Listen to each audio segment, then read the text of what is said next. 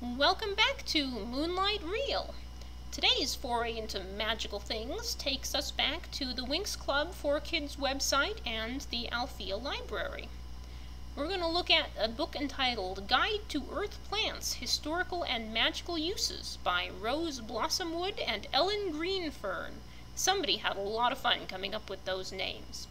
So I'm going to read each of the entries. There are, 5, 7 of them? I've forgotten already and I just did them.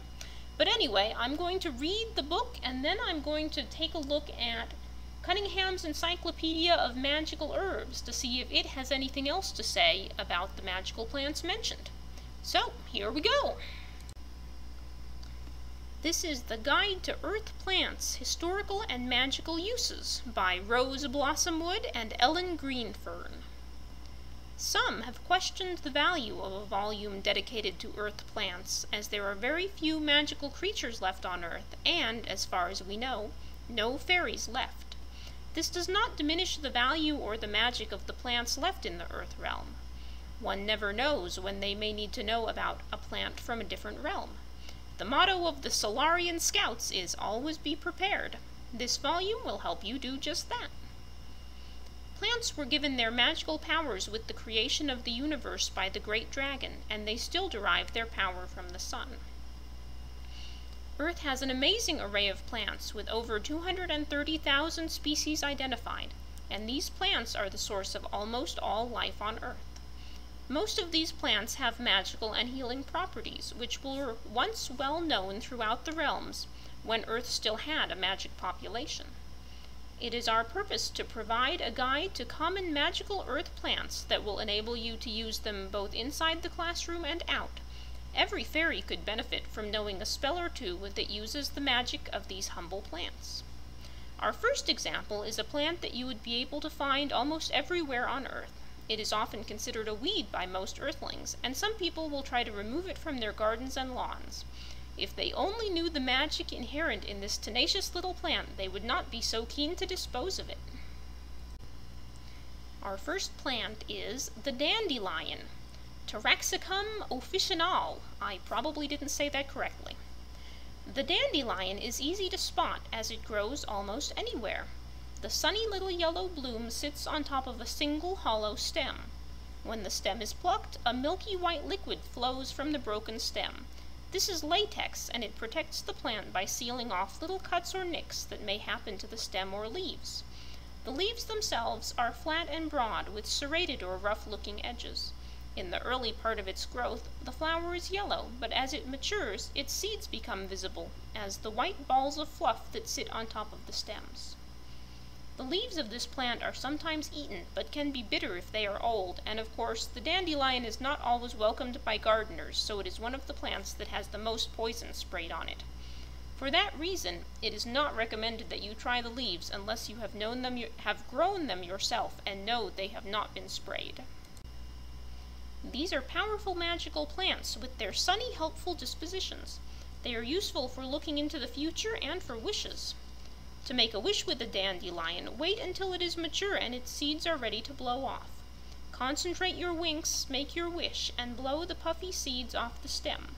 Your wishes can attach themselves to the floating seeds and carry your wishes off to be fulfilled. To use a dandelion to look into the future, you must first gather 5 of the flowers. Then take a clear bowl and fill it 3/4 of the way with water. Float the blossoms on top of the water and start to concentrate on the surface of the water. You have to let your eyes relax and soften. Clear your head of any other thoughts and continue to watch the surface. Images will start to appear in the water. Pay attention to them as they hold clues to the future.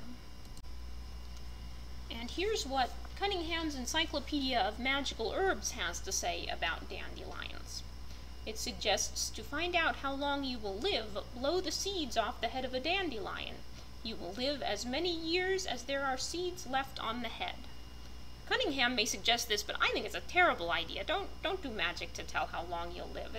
It'll just make you scared later on, and it probably doesn't work right anyway. Cunningham also suggests to tell what time it is, blow 3 times at a dandelion seed head. The number of seeds left is the hour that it is. So in case you don't have a watch, you can use a dandelion to tell what time it is. Dandelion roots can be dried and roasted and ground like coffee and used to make tea. This tea will promote psychic powers if you drink it. If you can also just leave it like in a cup steaming and placed beside your bed, and it will call spirits that you might see in your dreams or see in the night. You can also use the puffball part to send a message to someone.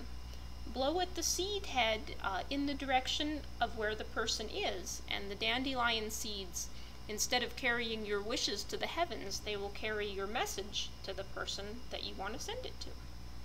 Another bit in here says that dandelions buried in the northwest corner of the house bring favorable winds.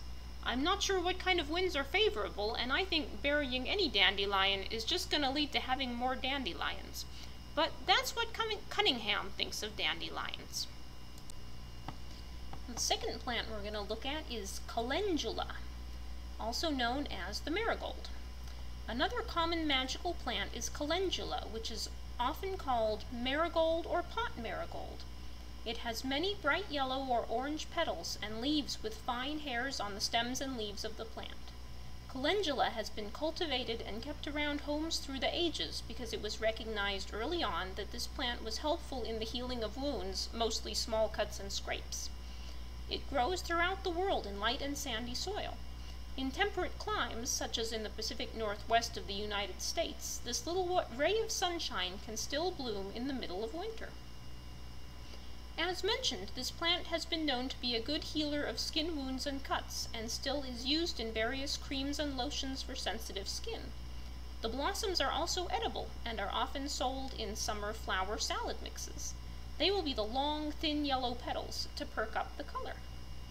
Magically, these little flowers can be used to help heal people and places, as well as being useful for dreaming of the future. It was also noted in an ancient text that a girl who touched hundreds of petals of calendula with her bare feet could understand the language of birds. A great spell for dreaming the future is to collect the blossoms of the marigold on the waxing or full moon. These blossoms are to be spread under the dreamer's bed, and just before falling asleep, the dreamer should repeat, "Tiny sunny marigold underneath my bed, help to see the dreams are true that come inside my head." In the morning, the dream is to be written down, and one of the flowers is to be pressed into a piece of paper and tied to the description of the dream. The remaining calendula is to be swept up and put outside in an eastern part of the garden. And now we'll look at what Cunningham has to say about marigolds, also known as calendula. Sadly, he does not repeat the thing about being able to talk to birds. I was hoping that would be in here, because that's really neat, and I don't think I've read it anywhere else. He suggests marigolds picked at noon will have the power of the sun to strengthen and comfort your heart. It also suggests garlands of marigolds strung around your house will keep evil from entering, and scattering it under your bed will protect you while you're asleep and make your dreams come true. It also says it's effective in discovering a thief who has robbed you, although it doesn't actually say how that worked. A whole lot of really old spells are about discovering thieves. I guess, back in ancient times they didn't have police and CSIs like now, so they had to use magic whenever anybody stole anything. Marigolds added to the bath water win the respect and admiration of everyone you meet, according to Mr. Cunningham. It also says looking at the brightly colored flowers strengthens your eyesight, although I wouldn't bet on that. And that carrying the flowers in your pocket helps justice smile favorably on you if you have to go to court. Oh wait, here it is, it's at the bottom, I didn't see it. If a girl touches the petals of the marigold with her bare feet, she will understand the languages of birds. It doesn't say here that she has to walk on hundreds and hundreds of them, it doesn't say any number. Okay, so, when spring comes, get some marigolds and try this. Yes, we will definitely try this. Our third magical plant is the camellia, Camellia japonica. Camellias are commonly grown as garden plants due to their gorgeous flowers and delicate scent.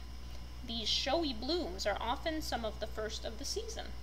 Camellias are slow-growing evergreen shrubs with glossy rounded leaves in temperate places like the Pacific Northwest. Blooms can start as early as January and continue until April. These beautiful garden shrubs are a wonderful addition to any magical garden. Though the same genus as tea, which is apparently Camellia sinensis, the leaves of Camellia japonica are not edible, but their flowers have been highly prized for their use in lotions and creams because of their light and delicate scent. The leaves and bark of camellias have often been used as fabric dyes, with shades varying from greenish gray to reddish brown. Camellias are also lovely cut flowers, as the blooms can last up to 10 days in a vase. In Victorian times, these flowers were often a gift that signified supreme loveliness, and a person would give a camellia to the person they felt ruled their heart. Magically, these lovely flowers are ruled by the moon and the element of water. They enhance luxury and riches, and can even be used in spells to help careers. To use camellias in a spell to invite more wealth and luxury into your life, collect the camellia flowers under a full moon. Arrange the flowers in a clear vase in the light of the moon. A bottle, bowl, or glass may be used, as long as the moonlight can filter through it. As you arrange the flowers, repeat the following. Moonlight shimmer and blossoms pale, away from snows and protected from hail. I've brought you inside and now ask this gift. Please into my life, let luxury drift. So that's a spell you can do using camellias. Mr. Cunningham does not have much to say about them. He just says that they're good for spells to bring wealth and luxury, and that's all he's got in his book about the camellia.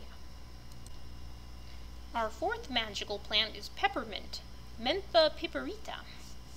Peppermints, along with many of the related mints, have been valued by cultures around the world for its magical and healing properties.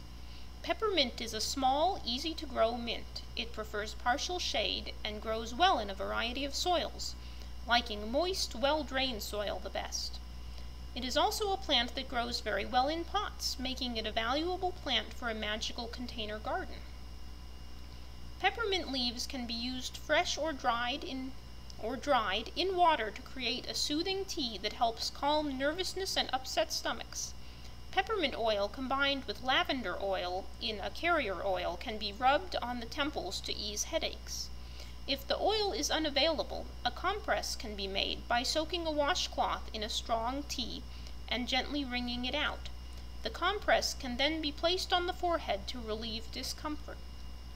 Magically, the peppermint can be used in a variety of spells. Its magical properties include purification, wealth, sleep, love, healing, developing psychic powers, and travel spells. The following transformational travel spell can be used. However, caution must be taken. Any travel spell involving peppermint will result in a journey that can bring change and transformation. If you are not ready for a journey that will bring this into your life, do not use this spell. And that's in all caps.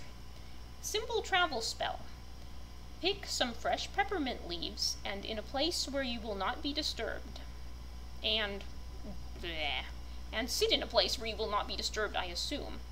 Connect to your winks. When you feel your winks very strongly in your body, start to scratch the letters PL into the leaves. PL stands for Pluto, the planet for transformations.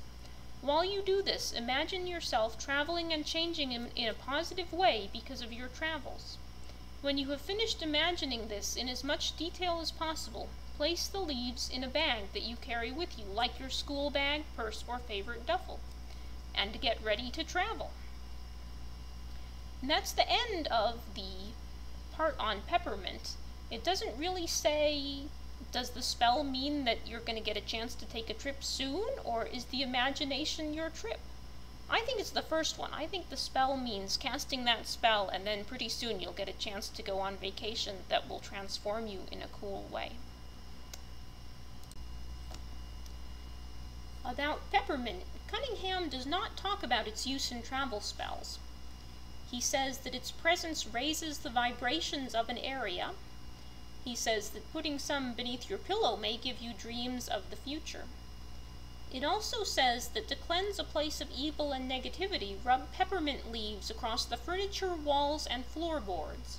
Although I would add I think peppermint will kind of mark up your walls. It's pretty green and kind of, gooey. It will rub off on the walls.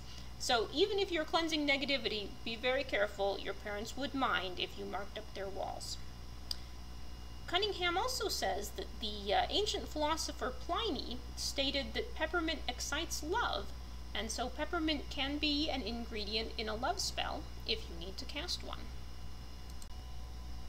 Our penultimate magical plant is lavender. Lavender has been grown in kitchen gardens for hundreds of years for its beautiful scent and healing and relaxing properties. Lavender flowers are a pale bluish-purple color, and a single stem has many of the tiny fragrant flowers on it. The leaves are oblong and vary in color from a dark green to a grayish-green color. It is often planted along walkways or around entrances to homes to provide a gentle, welcoming floral greeting to all that enter the home. Lavender flowers are edible and make a lovely tea. However, as always, be sure the lavender has not come in contact with chemicals if you are using it. Drinking lavender tea or rubbing the lavender flowers or essential oil on your skin is a lovely way to soothe frayed nerves and encourage peace and restfulness. When lavender essential oil is mixed with peppermint in carrier oil and is rubbed on the temples, it helps relieve tension headaches. Lavender's powers include helping one to relax, helping one to live a long life, attracting romance, peace, and joy. It is also used for healing spells, making wishes come true, and happiness. To send a little lavender magic to a friend who could use a little peace and happiness, write a note and send it on lavender-scented paper.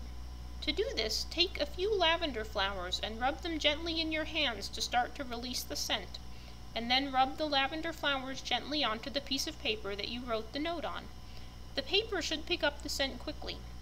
Write down your wishes for your friend's happiness and then send it. Your friend will be delighted.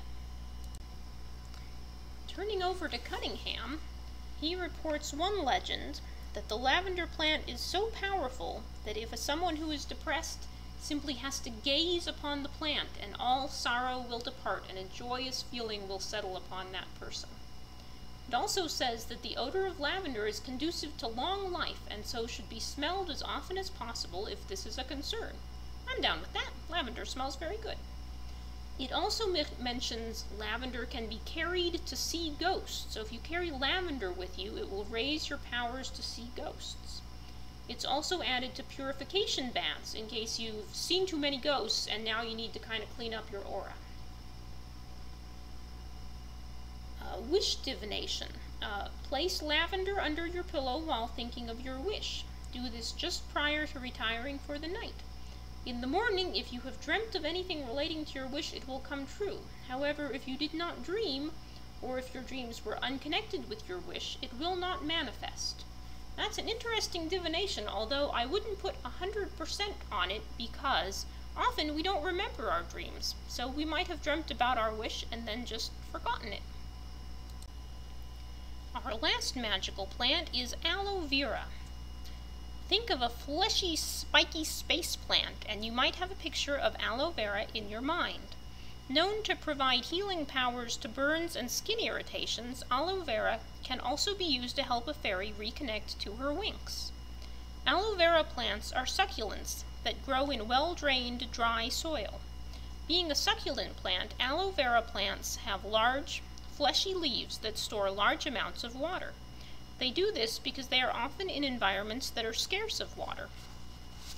Aloe vera plants are native to Africa and areas around Africa, including Madagascar, the Arabian Peninsula, and smaller islands surrounding the continent. Aloe vera grows straight out of the ground into a fleshy rosette of sharply pointed leaves with spines down the sides. Besides their native habitats, aloe vera plants have also found themselves in many earth homes as quick relief to minor burns and slight scrapes. On modern Earth, aloe vera is widely used as both an ornamental plant and a household first aid tool.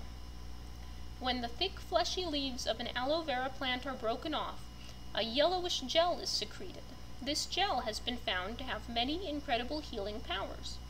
The gel is commonly used to relieve pain and irritation from skin maladies, and is common relief for minor burns, including sunburns. The gel's benefit is its ability to soothe the skin and reduce inflammation from minor burns, cuts, and scrapes. While aloe vera does have incredible healing powers, it should never be used as a substitute for traditional medicine, but instead as a complementary aid for the near magical properties it possesses. With aloe vera's super healing powers now known across the realms, many manufacturers are using it in products such as cosmetics, lotions, soaps, and sunscreens. The added aloe creates soothing lotions, lovely soaps, and healing sunscreens.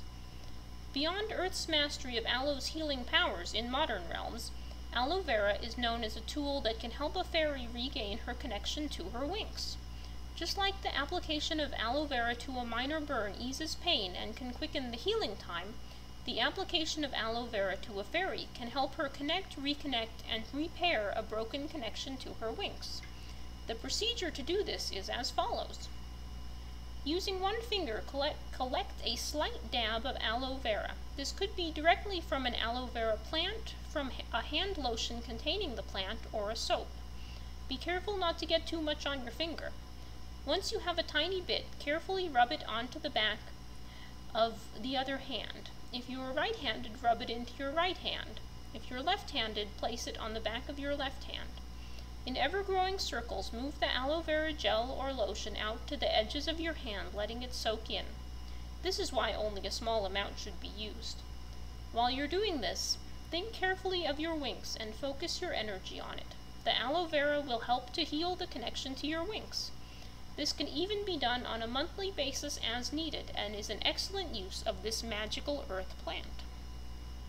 So that's the end of Guide to Earth Plants, and I think it ended on a really neat note. There's a useful fairy spell. But we still have to check in with Cunningham.